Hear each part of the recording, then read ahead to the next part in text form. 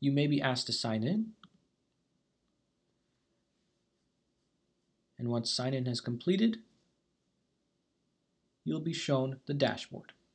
The dashboard will show you a variety of information, such as your previous transactions. What we're concerned about with right now is how to create a transaction.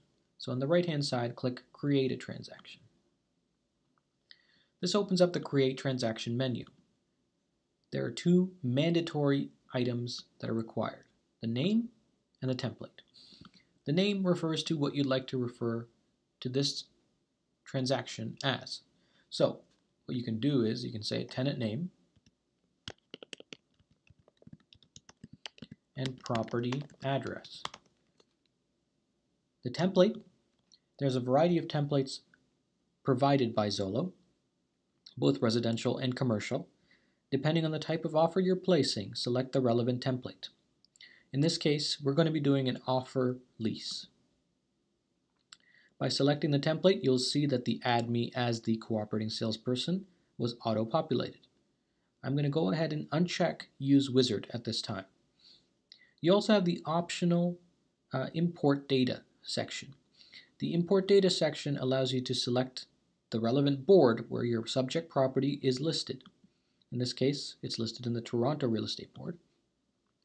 And it asks you to input the MLS number. I'm going to do that now. Once all of the information looks correct, you want to click Create.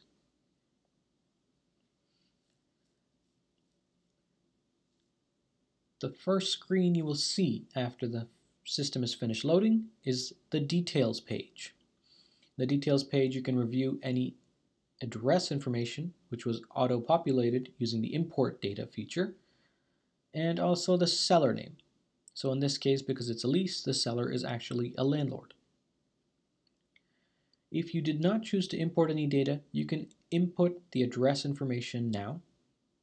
After you've made any changes to the section, click the check mark to save any changes. Next, we're going to hop over to Forms. Now remember, this is a lease and we chose Zolo Offer Lease. So all of the lease forms were auto-selected for this transaction. Let's start by hopping into the confirmation of co-op. Here you can confirm all of the imported fields are populating in the correct fields on the form, and you can input manual data. So in this case, we don't have the buyer information input yet, or in this case, the tenant info. So let's go tenant name as the name of the tenant. For the purposes of this demonstration, I will not be showing you how to properly input form data. It's always relevant to your particular situation, but there is a feature that I'd like to highlight, which is that if you input tenant name once in any form, you won't have to input that information again in another form. So using the top menu over here, I'm going to jump into a different transaction form to show you that the tenant name was transferred over to another form. Here we go. Tenant name is now tenant name. You can hop through and input other information as well, and any relevant information that populates on other fields, on other forms, will also be populated on other fields like the tenant name was.